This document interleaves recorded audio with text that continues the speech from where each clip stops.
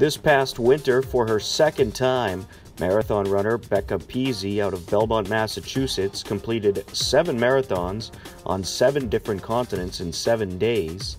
Becca became the first female to complete the 777 challenge in 2016. Her next big event is the upcoming Boston Marathon. She spoke to students at Hopkinton Middle School about her experience completing a marathon on 7 different continents. You guys are so lucky to be living in Hopkinton. This is so awesome. I'm so inspired to come out. Who's going to come watch the Boston Marathon? All of you? Thank you. In 2016, I was given the opportunity to make history, to be the first American female to run 7 marathons on 7 continents in 7 days. So I love to run, I love to travel. I thought, I'm going to give it a shot. I have nothing to lose, and I went for it, and I did it. So I was given the opportunity 2 years later, just this recent February, to do it again. And it was a big decision to make, to do it again, because everything went so well the first time, and I was able to win all 7 marathons. And it was a big decision, and I said to my daughter for the second time, what do you think about this? And she said, yeah, Mom. She's 10 years old. We live in Belmont. And she said, I believe in you. Let's make it happen. You can do it. I studied the courses, the locations, everything that I needed to know. This time, I was given an opportunity by Tom Brady's company, TB12. They said, we heard what you're doing. Come out. We will train you, and we'll help you physically and mentally to run 777. So I thought if it works for Tom Brady, it most certainly will work for me. So I'm going to give it a shot. And I went out to Foxborough, and I was working really, really hard with them, and they met me at the finish line, and it was so awesome. So one of the things that Tom Brady's company did was document my journey. So I will tell you about it, and I'll show you the video that they made for me. My message to the kids is dream big, believe in yourself, and take chances. All right, and can you talk about how long it took you to run these 7 marathons? How many days were you away? I was gone in total for 10 days. So the first time that I took on the 777, I was gone for 16. So we chartered a plane this time around, and it was much easier and a faster transition each time. And I understand you're training about 7 days a week. What's that like? I mean, do you ever feel pains from all that running?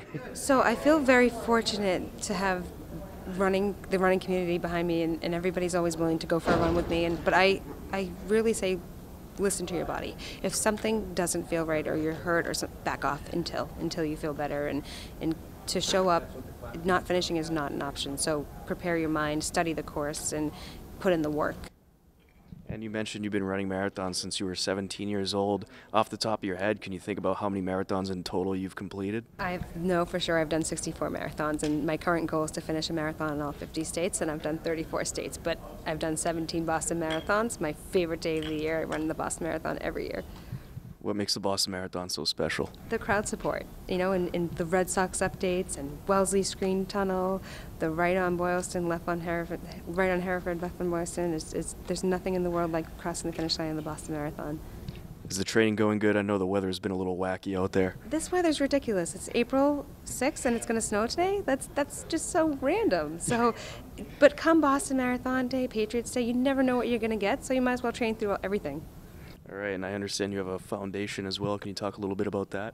The Becca Pizzi Foundation, last year we gave 3 scholarships to graduating seniors, and it was my way to give back to the community, and I partnered with the Belmont Boosters and Belmont Savings Bank, and to have this race, to do what I love and watch the community come together for the kids' 1 mile run, and they all get shirts and medals, and then the 5K we all get medals and shirts again, and it's such a fun day for the community, and it makes me feel good to give back to the community. So there's it's a lot of fun. It's a fun day, April 29th. So if you do come out, come say hello to me, and I'd love to see you there. All right, and I guess the good thing is with this wild weather that you've pretty much ran in all elements, so you'll be ready. I have no excuses. How could I possibly complain about being cold when I ran a marathon in Antarctica? I can't. All right, so another great program here by Desire to Inspire today. Can you talk about what Desire to Inspire is all about? Desire to Inspire is finding ways to inspire our students to set goals and reach for those goals, get out of their comfort zones. And can you talk about when Desire to Inspire started? Yeah, we started right after the marathon bombing as a way to keep the positive spirit of the Boston Marathon alive with our students here in town. And so it's just evolved from being how are we going to keep that positive spirit alive, to curriculum pieces that are all tied to the marathon, running events, guest speakers for our students. Teachers travel to Greece every year, and they're supported by the 26.2 Foundation and the Examine Life program now. They bring what they learn while they're in Greece and bring it back and put that into their curriculum as well.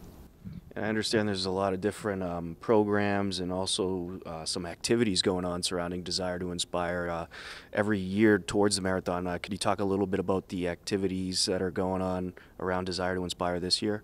So right now, this is our only event actually this year, but the last 2 or 3 years, we've actually had a whole school 2.62, and the entire school goes out and runs 2.62 miles. We're taking a little break this year. The weather's been a little funky, so it's been a little hard to schedule all those things. So.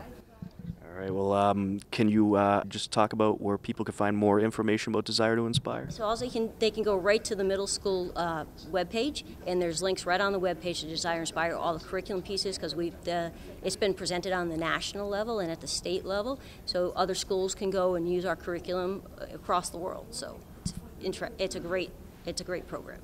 All right, thank you very much. Thanks.